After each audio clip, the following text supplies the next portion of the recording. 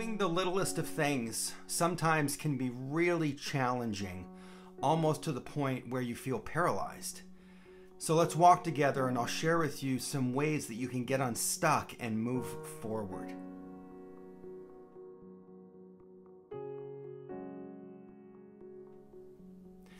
Hey friend, welcome back to Grief Questions Answered. My name is Eric and it's my goal with these videos to share everything I've learned about how to survive, find support in the loneliness of grief, and how to intentionally get back up and live beyond the loss of a loved one. If this grief tip doesn't help you today, I am confident it can and will help you at some point in the future, so be sure to save this video to watch later on.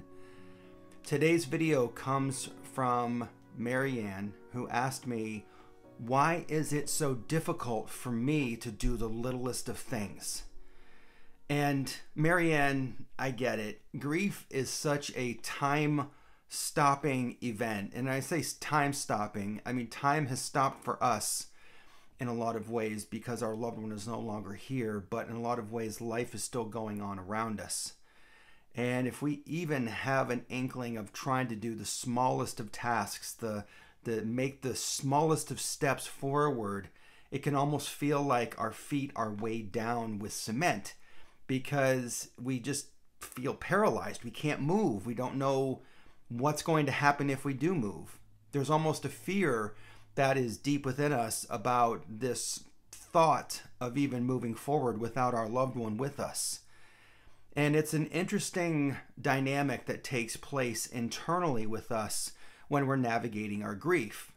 You see, when we lose a loved one, our brain tries to protect itself, and it tries to protect itself by creating this brain fog, which I call the blur. And it's very challenging because we can't think straight, we can't do very much.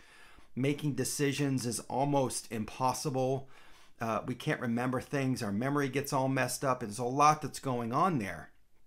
And by default, we want to be in a place where there isn't any imbalance with our life, and grief just doesn't allow for that. Grief is nothing but a massive imbalance of where you were to where you are right now. And so if you're in this place where you feel like the smallest of tasks are so difficult to do, enough to even get you moving forward, then here's what I would invite you to do. And it's this.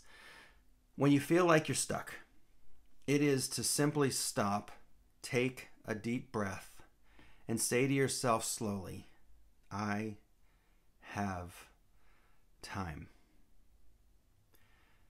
I have time. I have time. See, when you do that, you are giving yourself some runway to be able to take the steps as you need to take them. You do not have to take the giant of steps forward.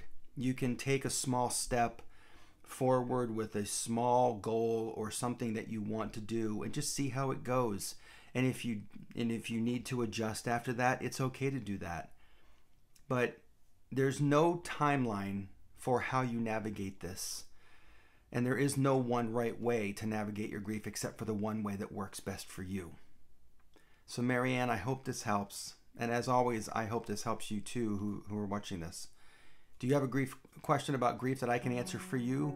Let me know in the comments below. And if you haven't done so yet, click that subscribe button down below, as this is one of the best ways to get notified of new videos just like this and to show support for the channel. Let's continue to walk together, and I'll see you in next week's video.